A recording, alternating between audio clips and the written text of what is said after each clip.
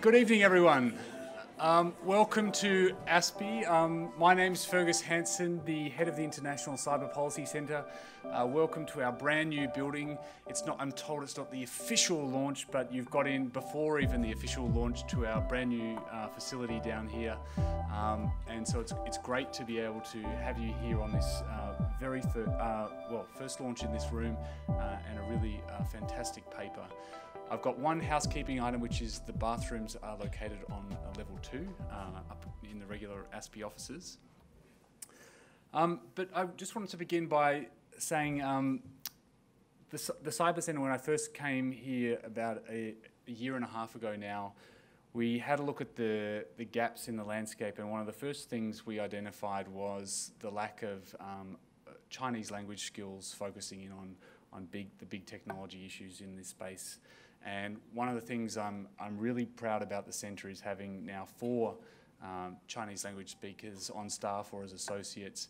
And Alex Joske is one of those, and he has produced an absolutely brilliant report today. Working in a think tank, the number one priority is to inform public policy. And I think this report delivers, informing public policy, this report delivers that in spades. It gives new empirical evidence to a very serious national security problem, and it gives people the evidence that they need to be able to understand what's going on and to make decisions to fix it. It's been incredibly heartening to see the coverage that this report has received and the in-depth coverage. Thousands of words written in the Wall Street Journal, the Financial Times, the Globe and Mail, with journalists going the extra mile and doing follow-up interviews with academics around the world to investigate this story. And my favourite anecdote so far is one, I think, from the Wall Street Journal, where they approached this academic who had been working with a PLA scientist, operating undercover, and wasn't aware of that. But then he said the scientist actually told him that he was actually a PLA scientist, and he just decided to keep on working with him anyway on these technologies that are being used to develop military systems and very serious systems to suppress human rights in China. So I think that suggests the room we have still to go. To introduce Alex tonight, we have John Garnaut, one of Australia's great China minds. As advisor to Prime Minister Turnbull, John was instrumental in shining a light on foreign influence here in Australia and working to put in place the fortifications to defend us against our adversaries. He's played an important role in raising this debate in the United States, and he's been a presence in all of our lives for a long time as a Fairfax journalist, serving as stints as both a China correspondent and the Asia Pacific editor. It's a real pleasure to have so many great China minds in the room and 2 great ones here to speak with us this evening. John, I'll hand over to you.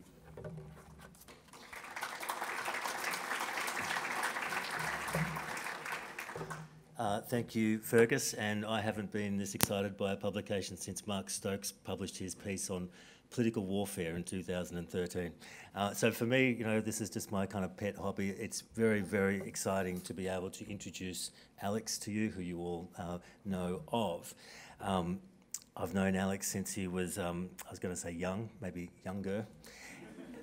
I've followed his work as an investigative reporter, as a commentator, and now, most importantly, as an analyst at the very forefront of China research. Actually, not just at the forefront of China research. Alex is so far ahead of anybody else in the field of looking at international United Front work, looking at international scientific research collaborations, that he's actually invented his own genre. So that actually poses very, very hard and actually quite serious questions about what the hell have the rest of us been doing all this time in the field of sinology, and that is a serious question. It's not like this subject was hidden to us. I mean, this is the issue of civil-military fusion and united front work, and the pursuit of scientific technology. These are three issues which are led personally by President Xi Jinping, and he says so in his important speeches in Chinese. He's got commissions kind of leading this stuff, which he personally leads. How is it that the whole China scholarship community forgot to look at this issue until now? So thank you, Alex, for embarrassing us all greatly, but I hope provoking some hard questions and stimulating a lot of work. So, in my view, as a China watching community, I think would be not so wrong so often if we bothered to read what Chinese leaders actually say and what they actually do, rather than what their intermediaries say they say and do. It sounds kind of simple, but it seems to be very hard in the sinology world, and we have to ask, why is that? And really the main point I want to make in my remarks, and the format will be, Alex will get up and do, I hope, a little presentation, and then we'll have half an hour of Q&A and try and finish it at 6:30. But the main point I want to make is, this is an excuse for the rest of us, one of the reasons that Alex has done this work now is it's a response to the new era we find ourselves in. And this is a new era that wasn't, it's not a product of President Trump's tweets. It's not a product of our own base domestic politics. It's a product of a seismic change in world affairs that has come from Beijing and in Xi Jinping's own language, the new era we now find ourselves in. So it is inevitable that this sort of as Beijing extends itself more and more forcefully into the world, that's going to be prompting a lot more scholarly work like this and reactions of all kinds, including regulatory responses. And the regulatory responses, indeed democratic responses, are being felt not just in Australia, but looking around the region quite recently, from the Maldives to Malaysia, to Canada quietly, New Zealand even more quietly, and above all the United States. The messages, the signals, the forces that have been pushing out of Beijing are triggering international responses, very early days, but we should be in no doubt about how the world has changed. And it's not just the fact that China is led by a strongman leader who's more assertive in the world. It's a leader who's personally committed and explicitly committed to the ideologies of Lenin, of Marx, of Lenin and Mao. A leader who is deeply and personally committed, in his own words, to military modernisation, to civil-military fusion, and to united front work. So the question for all of us across a whole range of issues and domains is, how do we face this new era we now find ourselves in? And I think the challenge we face as a nation and in our academic institutions as well, as internationally engaged corporations, is how do we actively manage risk? I think that's the new word the new paradigm we all need to be thinking in all the time. So this is something that shouldn't be foreign to us. We all manage risk in our lives all the time. Corporations manage risk every day. Every serious university manages risk. The universities that are well managed and the ones that are working to understand their counterparties and ensure transparency and have prudent management and effective oversight, they're managing risk. They do this every day. I think there may be others who will wait for governments and enforcement agencies to do their risk management work for them, and I don't think that will be a pretty process. Personally, I hope that all of our universities choose to proactively manage the kinds of risks that have been detailed in Alex's paper. The issue is one that will sort universities who are serious about risk management from those who are not. Broadly, nationally, whether it's institution by institution or nation by nation, this is not a question of ending engagement at all in any form, but ensuring that the engagement remains healthy and sustainable. It's about opening our eyes and working with the strengths of our open democratic system and shoring up some vulnerabilities. One of the barriers to coherent policymaking in relation to China is that they've done a pretty good job in propagating a series of myths and corralling otherwise sentient people into false binary choices. The false dichotomies seek to polarise us into caricatures of real-world positions. You're pro or anti-China. you're pro or anti-Chinese, you represent appeasement or you represent containment, you think the world exists in either a field of economics or a field of security, as if they're never interlinked. You're either pro-US or pro-China. All of these false dichotomies ignore the real world of reality, the real world of opportunity and risk, which sit in between all of those poles and extremes. These false binary choices are designed to obliterate the rational middle ground where sensible decisions are made. So the detail of Alex's work will speak for itself, and it should be scrutinised, and when, there's plenty of room for criticism, provided people are engaging with actually the evidence that he lays out, provided that actually people read the work. So, and we'll get a chance to ask a lot of questions in the Q&A fairly shortly. But let me just mention that Alex was at Stanford not long ago, and I kept getting notes from various doyens in the sinology field, and one of them was from Orville Schell, who runs the China Centre, or I think it's called the China Centre, at the Asia Society, and written a bunch of really important books. And so Alex was presenting to a group at Stanford, including Orville Schell, and he sent me a message, which I've kept on my phone, and he said, "It's like watching a 7-year-old Yo-Yo Ma." And I say this not to pump up Alex's tyres, but because you all need to know, and the broader world needs to know, that Alex is a very serious player. He will be leading in the field of sinology for a very long time to come. The empirical basis of his work is vigorous, empirical, rigorous, calibrated, and sound. This work is not yet 2 days old, and yet has already catalysed important investigative work, as Fergus has already pointed out, and will catalyse a whole lot more. Anyone who chooses to attack the messenger, an Australian Chinese researcher who has had the courage to go where the evidence leads, anyone who caricatures this work rather than engaging with the evidence will be picking a fight that they will not win. So let me congratulate Alex and his team, and also Peter Jennings and the Australian Strategic Policy Institute for sponsoring this seminally important work. Thank you very much. Alex, would you like to say a few words?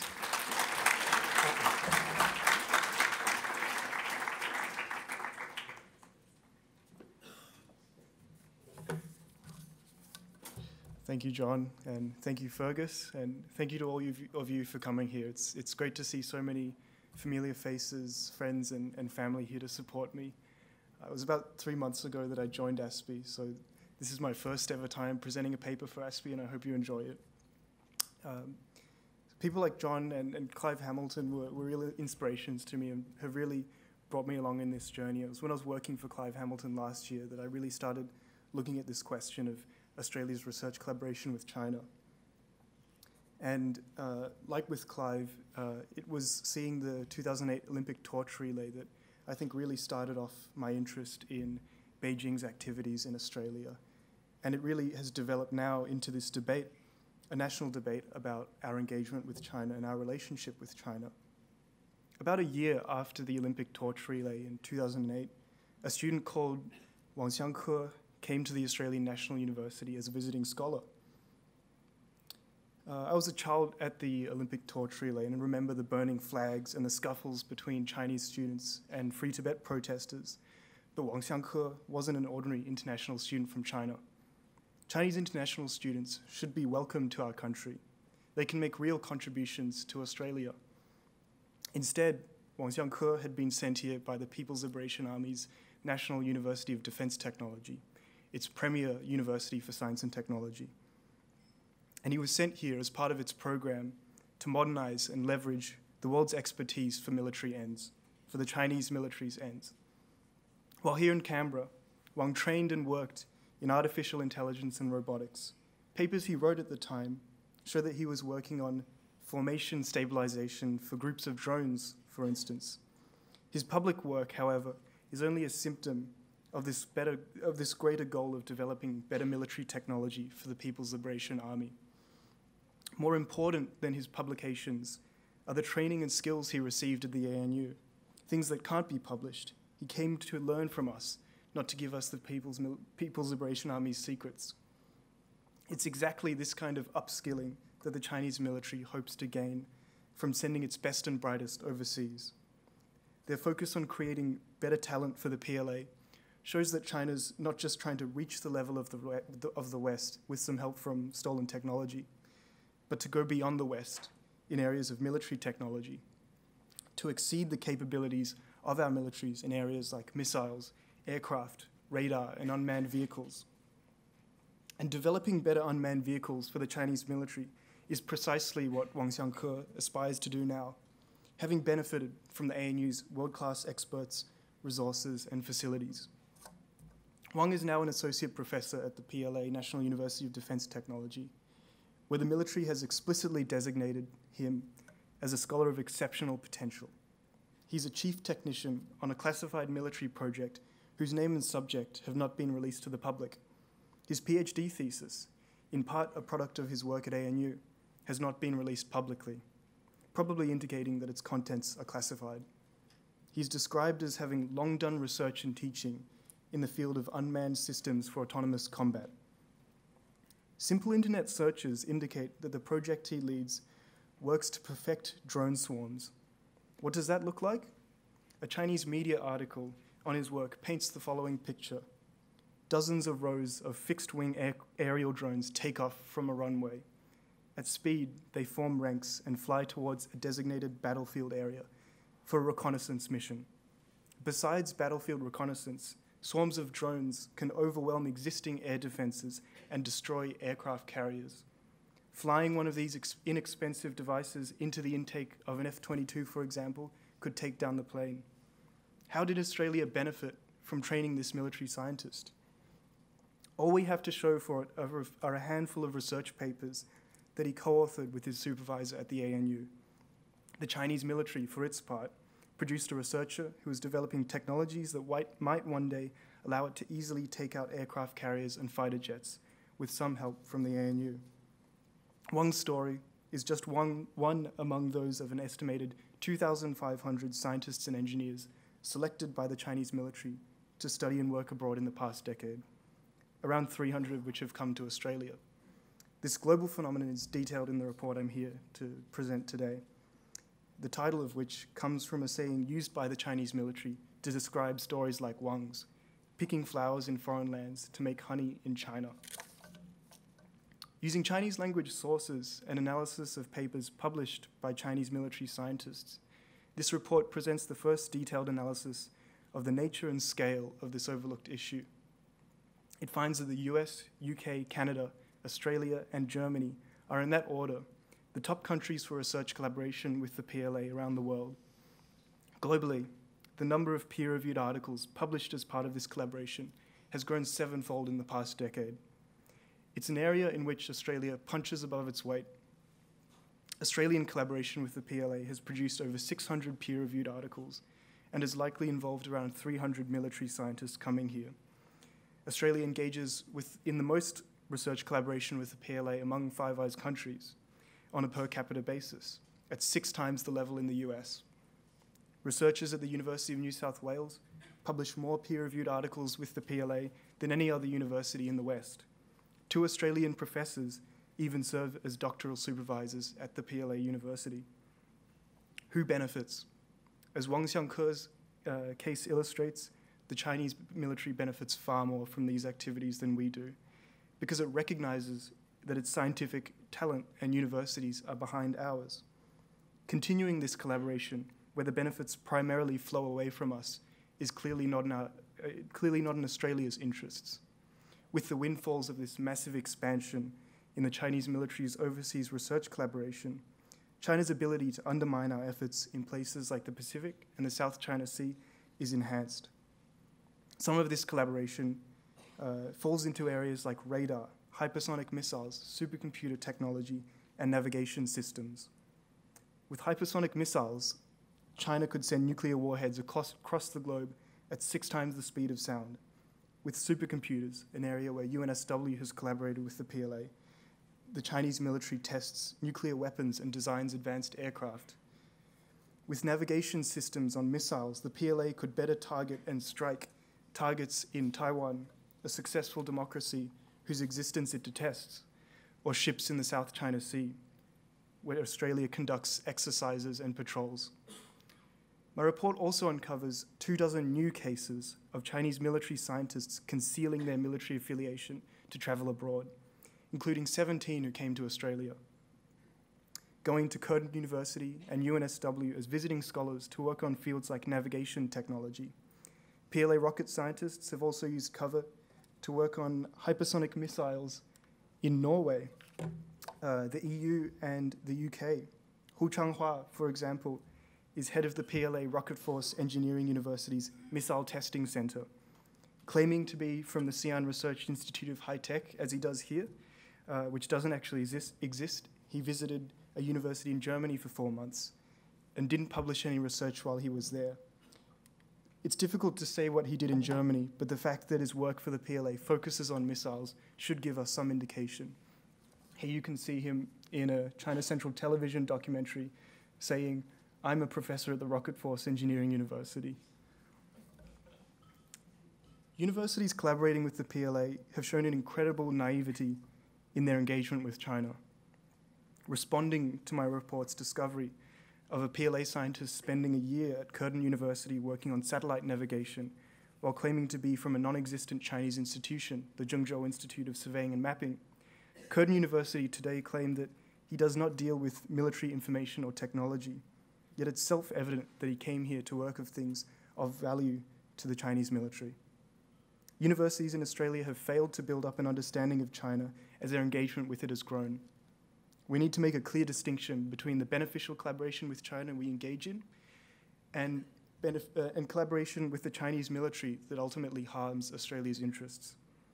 If universities continue to treat China just as a pot of gold, they risk tarring all of their collaboration with China with the same brush. We need to draw the line at technologies and end users that do not contribute to Australia's interests, at ones that in fact harm our interests. Helping the Chinese military bring its scientific talent and knowledge up to world-class standards is not in Australia's interests and demands a response from government and universities. The issues raised by this collaboration have not yet been addressed by governments and universities around the world. They should work together to advance scientific progress and foster cooperation while ensuring that research collaboration stays in Australia's national interest. The Australian government should develop a clear policy on collaboration with the Chinese military that informs legislative and other responses. The Defence Trade Controls Act, for example, should be amended to restrict transfers of sensitive technology to members of non-allied militaries, such as the PLA, when they're in Australia. An Australian professor might, for instance, be barred from sending information on sensitive technologies to a member of the Chinese military physically in China, but that Chinese military scientist could legally come to Australia and learn those technologies. More effective immigration vetting should also be applied to members of the Chinese military who intend to use their knowledge and skills gained in Australia to develop military technology back home. Universities should take a more proactive approach to their engagement with China, ensuring that it doesn't compromise their own security and Australia's interests. Finally, we need an approach to the Australia-China relationship that's grounded in our values and interests. We need one that doesn't paralyze itself with the fear of causing the Chinese government offense, and one that doesn't shy away from calling a spade and rectifying names. A healthy Australia-China relationship is one in which the kinds of activities I've looked at in this report can be stopped and that collaboration can be carried out in a way that's in our national interests. Thank you.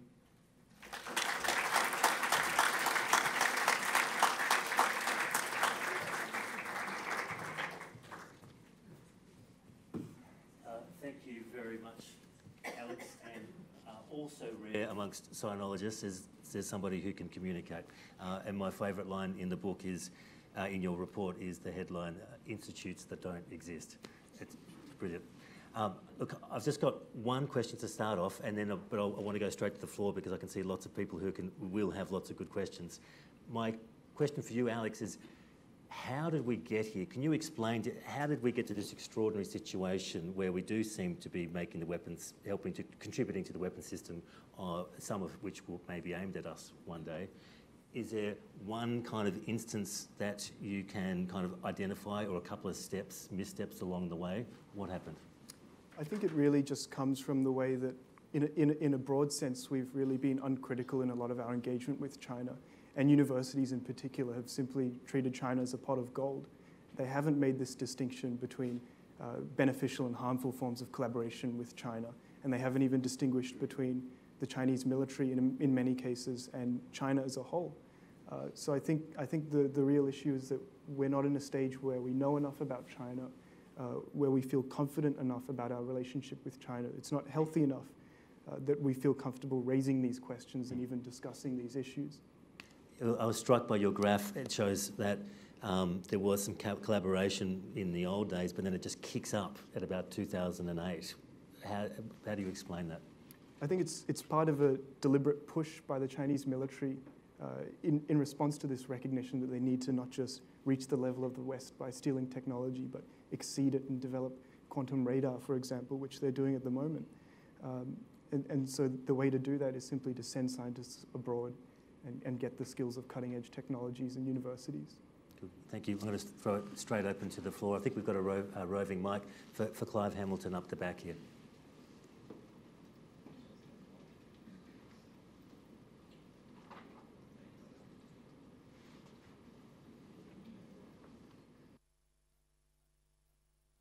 Am I on? Yes, I am. Thanks. Brilliant speech, Alex. Congratulations, and congratulations for a superb report, which is making waves around the world as it should. But one thing that puzzled me in the results of your work is the relatively low level of penetration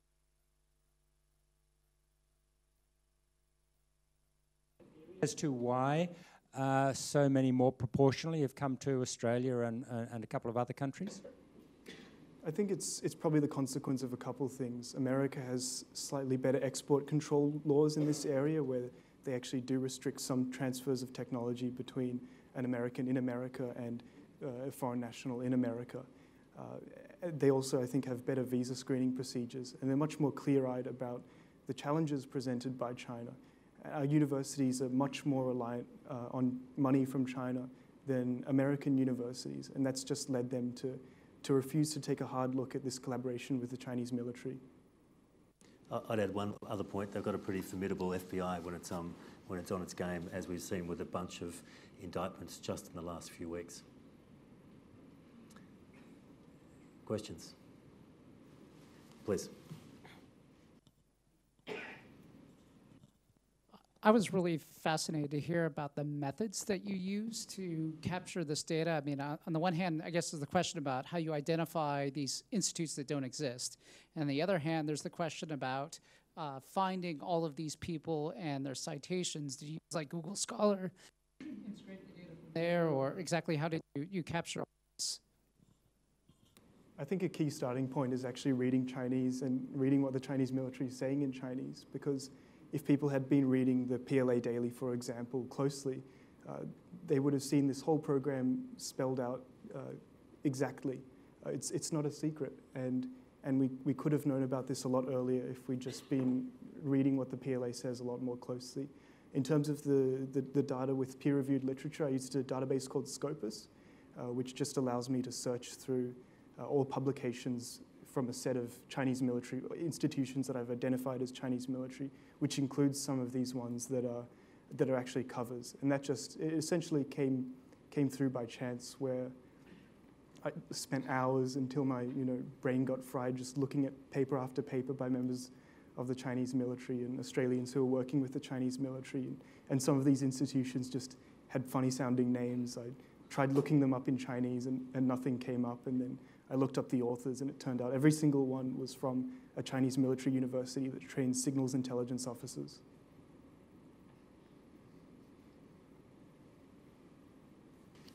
Can I ask, just waiting for the next question, Alex, how long did it take to do this work? It looks monumental. I think I really started this work, as I said earlier, about a year ago, working with Clive Hamilton. But the last 3 months have really been overdrive, with the support of ASPI and working with my colleagues. But it's something that can actually be achieved in quite a short space of time if you're following what the Chinese military is saying in its media, and if you're using these tools of academic databases. Please. Thank you for a fascinating report. What do you think? Why that we've waited until now, till you have actually provided this information? What explains the lack of follow-up from or concern from any other Australian institution? Again, I think it's just the naivety and the lack of understanding we have in our approach with China. I think a lot of people are scared to even call out China for fear of any kind of retribution, when I think if we can't end this collaboration that I've talked about in my paper, then we simply don't have a healthy relationship with China. I think it's just that irrational fear of a response from China that, even if China were to do something in response to us ending this kind of collaboration, I think we should just take that as something that we need to do because it's in our interests. Could I just add, I think there's probably some universities that are taking these questions seriously. A very different thing to actually talk about it. So we may be seeing a bit of a bifurcation of the sector here. There's a question over there. Cool, please. Thank you for your paper. It's great to see some young people being critical of China. Do you believe the foreign interference laws that have recently been passed will do anything in solving this and making sure that PLA personnel actually declare their full identities and affiliations when studying or operating? Thank you. So something that I haven't talked about in this speech is the work the PLA engages in to make sure that these people all stay loyal to the Chinese Communist Party when they're overseas, and to make sure they all go back to China on time. And part of that is setting up Communist Party cells when they're overseas. And I estimate they've probably set up well over a dozen of these Communist Party branches overseas, because every single scientist they send overseas is a Communist Party member. The People's Liberation Army is the army of the Communist Party. It's possible that some of the activities of those party cells might fall under the legislation, but I think that to really deal with this, we need better export controls that regulate those transfers of technology within Australia, and better visa screening and clear policy from government that actually tells people some of this collaboration isn't in our interests. Sorry, please. It's sort of on topic. So as someone who was sort of the lone voice for Tibet since 1984 and brought Keating, Evans and the Dalai Lama together and formed parliamentary groups and so on, I've watched the Chinese embassy for years circling around and doing things that infiltration and things like that, intimidation, and watching every move that we make. And I noticed that Sweden in the last few months have charged a Tibetan with working as a collaborator with the Chinese embassy and infiltrating the Tibetan community over there. I've tried my hardest, and I put it to ASPI to try to look to find out, because it won't be an isolated incident, it'll be a policy for every embassy to, I would imagine, to infiltrate Tibetan communities around the world. So I'm throwing it out of how we're going to uncover this here, because there's a sort of naivety and it's regarded as a bit of a joke, but it isn't. No, it's not a joke. I might just jump in here. I think that is somewhere where the new interference laws can really help. How do we find them? And who's going to do it? well, once people know that there's somebody that's listening, that there's actually part of the system in Canberra that cares, that's a massive shift, almost a revolutionary shift. So I'd be very surprised if this new legislation and the new institutions and the new attitude doesn't stimulate a lot more kind of correspondence and communication with people saying, hey, we've got an issue over here. But that will be a test, I think, of the effectiveness of the laws and the implementation. If communities in Australia can't feel safe in Australia just expressing their ordinary political rights, then we've failed.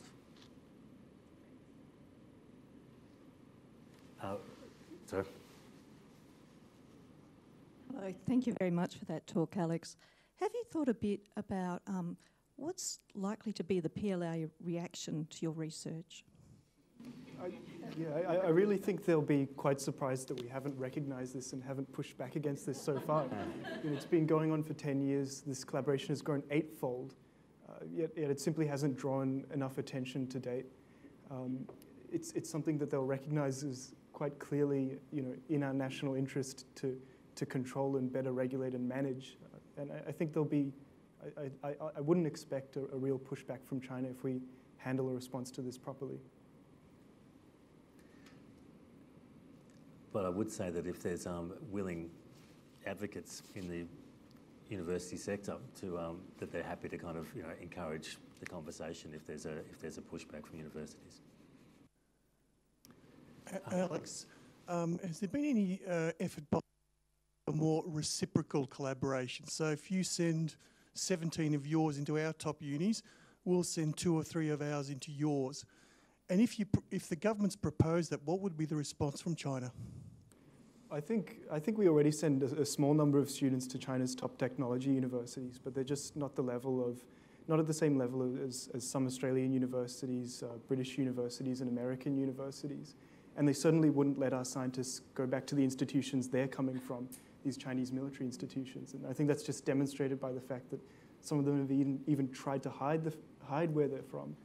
So I don't think it's really possible to have true reciprocity in this. So it's not really then a collaboration, it's a very one-sided trade-off. Yeah, it's definitely not a real mutually beneficial process.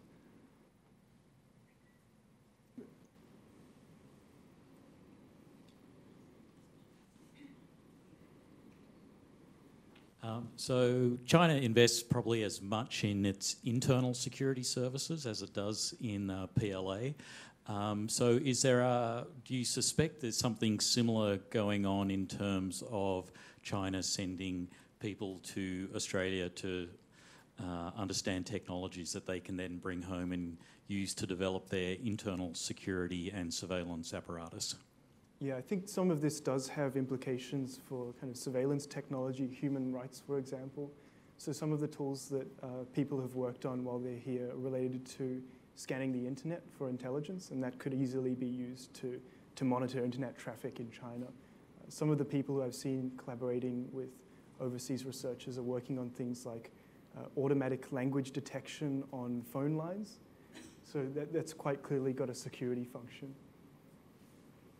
I'll just jump into a quick question. Do you see any, how do you compare the reaction of some universities to the Ramsay Centre investments compared to the reaction to your work on PLA involvement in their universities? Yeah, well, this is a bit of a dangerous debate to get into. But I think, if universities were willing to have the same kind of debate they've had about the Ramsay Centre as we should be having with China, then we'd be so much further in the way we engage with China. I think Brendan up the back there. Yeah. Alex, you did an extraordinary job getting to this material, but as you pointed out, a lot of it was what we would call open source. It was in Chinese newspapers. Why have they done this? Is it arrogance? Is it ignorance on their part, overconfidence? Or are they just not concerned as long as they can get to it? Yeah, one of the puzzling things about some of these people going overseas using cover and hiding where they're from is that they could probably just as easily go overseas and get visas while being totally open about their background. And I think they've probably just fallen into kind of complacency. When this program was first started around 2007 or 2008, there wasn't any reporting or statements coming out from the Chinese military about it. It wasn't until around 2012-13 that they really started talking about this. So it took them 5 years of us not paying any attention to it for them to feel ready to start talking about this. But I think generally the ease with which you can show that some of these people are using cover indicates that China essentially thinks of their language as a layer of cryptography.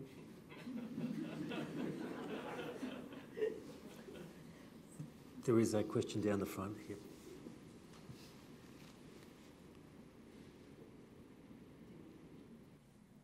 I was wondering if part of the problem is that we have a lack of Chinese-speaking people who are interested in defence and international matters, because I have that impression that here we're not the best at learning foreign languages, so perhaps particularly something like Chinese, so perhaps you can enlighten me. Yeah, I mean, there are plenty of Chinese speakers I can see here in this room, and I think Australia doesn't actually have a massive lack of Chinese speakers. It's just a lack of people working on China and looking at it the right way and working in the right areas. I think, I studied at the Australian National University, and I think most of the other people there studying Chinese just weren't interested in these kinds of things, and I think it's a real missed opportunity for our country. There is a question right up the back here.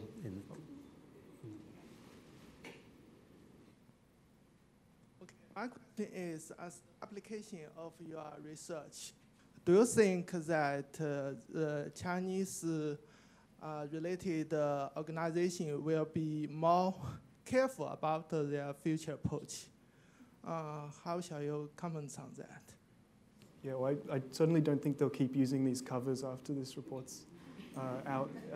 And they will try to use more clandestine methods, but it's important to just introduce these forms of deterrence and these barriers so that it's not as easy as sending 2,500 scientists overseas in a decade.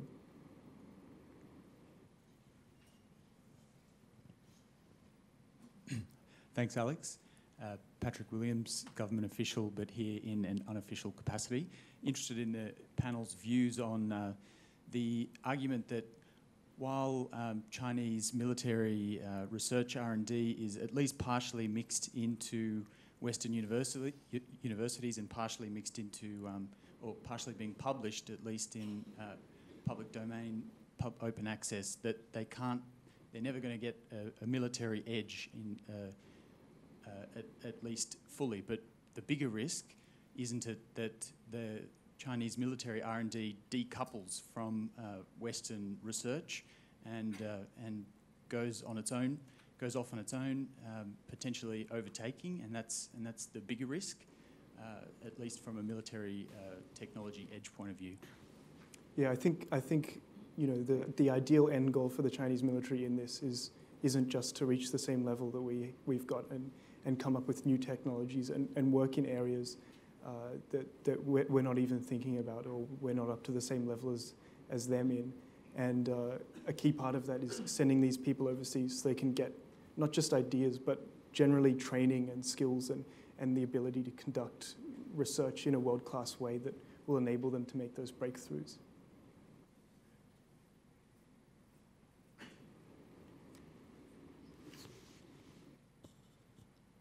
Alex, in your report, you laid a lot of the blame, I suppose, on universities not investigating which scholars were going to be joining them and so on. But John, earlier in one of your comments, you said that one of the US's advantages was their fairly formidable FBI. Is that saying that there is more responsibility than just the universities? And who does that land at? And surely this can't just be the fault of the universities. Who else has dropped the ball here to allow, for example, so many scholars to enter the country from visas where they openly state they're from institutions that don't exist? That's a fair question, because up until 5 minutes ago, nobody thought this was a problem. No one's asking a question. People, universities were being rewarded for all the foreign research collaborations they could enter into. So in a way, personally, I feel like we should kind of give people a bit of an amnesty for past kind of blindness, but from a certain point, blindness becomes willful blindness when policy settings begin to change and we get a better analytical understanding of what's going on. So universities are not at all solely responsible for this. This has been a national problem. We've never actually really thought hard about what our objectives are and what risks are. But I think we're now in this new environment where actually everything changes. And so governments have a very difficult job ahead of them of defining the problem and giving some guidance to universities to use as their handrails as they work it out. But in the end, and there's lots of issues at the visas, at the border, but ultimately, I don't think universities can abrogate their responsibility to manage risk and to understand what's going on in their own institutions. There's a question over here.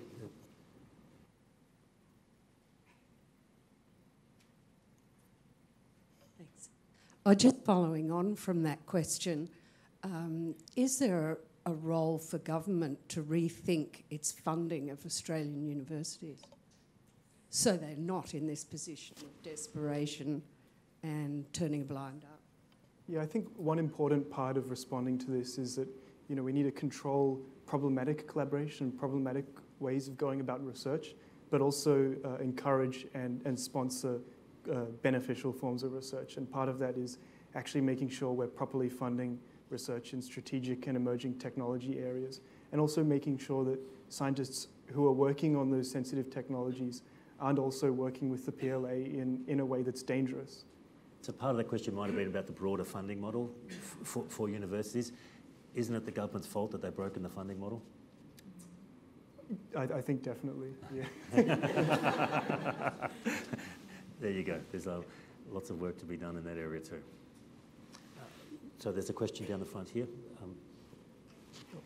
Sorry. We're having a little bit of technology problems with the new equipment, so maybe if the questioner can...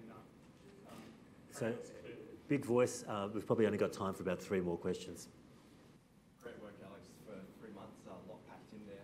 I was just wondering, from a report perspective, I think one of the questions that's inevitably going to be asked of the investigation is, what's the causal link or what's the evidence of a PLA background researcher in their previous research coming here and what they're actually doing on at the universities, and how that actually leads to some of the technology that knowledge that they transfer. So, for example, I was just wondering, did you have a chance to have a chat to academics, or were academics open, those who worked with these students? Yeah, some of the most interesting encounters I had in doing this research was actually sort of cold calling some of the academics who'd worked with the PLA, and I got a whole range of responses. Fergus Hanson, my boss, was really pushing me to do that, but I was quite reluctant because I knew what kinds of responses I get from some people. So some of them were clearly hadn't really reflected on this and were quite shocked, but also angry, not at this person for sort of misleading them, but angry at me for suggesting that they've sort of inadvertently benefited the Chinese military's technology. But some of the academics I spoke to seemed quite to have actually reflected on this, and they thought that they hadn't been appropriately careful. And in one case, this academic said that the technology that he'd worked on someone from the PLA on is actually technology that's controlled by our Defence Trade Controls Act. So if he were to give that same training remotely to someone in China, it would be illegal, but it's legal only because this person was physically in Australia when the training happened. Can I just offer a small comment? I really do think these conversations are becoming much easier, because there was a moment where people had no context at all. Like, hang on, where did this come from? Since when have we worried about Chinese hypersonic missiles? So as this story gets debated in Australia, probably as vigorously as anywhere else, it is becoming more and more easy. We can have a more and more sensible conversation where it used to be very difficult no-go zones. So I think this is changing quite rapidly from a pretty low base. Yes. Well, congratulations, Alex, on an excellent report. Obviously, China was a focus of your report, but China's not our only strategic competitor in the world. So would you believe, based on your research or your own understanding, that perhaps there are other countries that are also, I guess, exploiting our universities and collaborating for their own ends? Certainly not to the with the level of brazenness and to the extent I'm seeing with the Chinese military. I think, I think people from sort of Indian and Pakistani WMD programs have probably studied in Australia. There have probably been Russian military scientists. I don't know the details, but simply not on this level of 2,500 sent abroad, 300 to Australia, just in the space of a decade. So in that respect, I think it really represents quite a unique issue, and because it's such a large phenomenon, it's something that you really need to treat, looking at its own characteristics and its own intentions. And there are systems and structures set up for universities to deal with people from sanctioned countries. This is a different category that hasn't been dealt with. So we've got time, I think, just for one or possibly two questions if people have got a sharp one.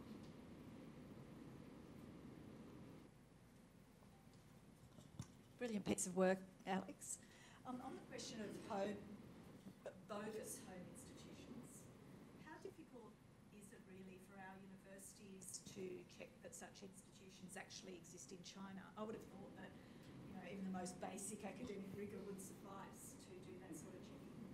Yeah, I think the main onus in picking out these people who've come here using fake institutions is on our government and our immigration authorities, but universities and academic journals which have published thousands of papers attributed to these fake institutions could have easily worked this out. And it's been going on for 10, 20 years, some of these fake institutions.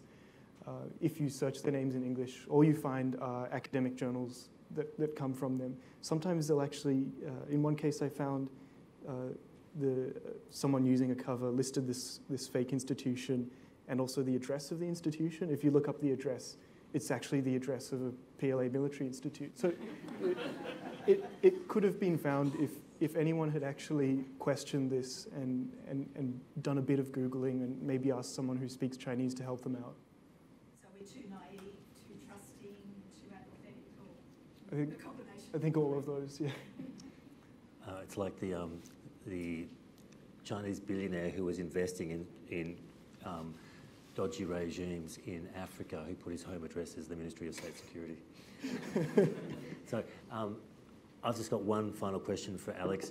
Do you actually ever get a little bit worried or nervous about what could actually happen to you if you're out in front of this debate in a pretty high impact? Yeah, well, I think it hasn't changed the way I operate, but I am aware of the kinds of things China's increasingly doing. You know, it's kidnap people from overseas, and recently we saw the burglary of sort of the leading sinologist, the house of the leading sinologist in New Zealand, and I think it's quite likely that actually came from a foreign intelligence service. So I think we're really seeing China getting a lot more aggressive in terms of the way it tries to silence dissent and opinions it doesn't like. But I think if we as a society kind of deal with this issue more directly and with a much stronger voice, we can keep going ahead. And just for the sake of Alex's mother, who I promised not to mention this, I'm not aware of anyone being actually dragged off a plane and physically kidnapped from Australia recently. I remember about 2 years ago when I went to China, my mum sort of called up John and demanded that he call me and give me basically a security briefing about the risks of going to China. It was so embarrassing to me because in all my work, I'd really just been reading John's articles and trying to sort of follow up on them essentially. So don't blame me. That's entirely unfair. Thank you very much for your excellent questions. This is a debate which has just begun 2 days ago, which is going to go for many, many years. We just started it. Alex, it is such a privilege to be, alongside you for this event, but also to be associated even indirectly and remotely with this extraordinary bit of scholarship which sets an entirely new standard about how we think about China and how we rigorously do the evidence-based work. So Alex is going to be here to sign some autographs. I've got to run. Thank you very much for coming. Enjoy the conversation.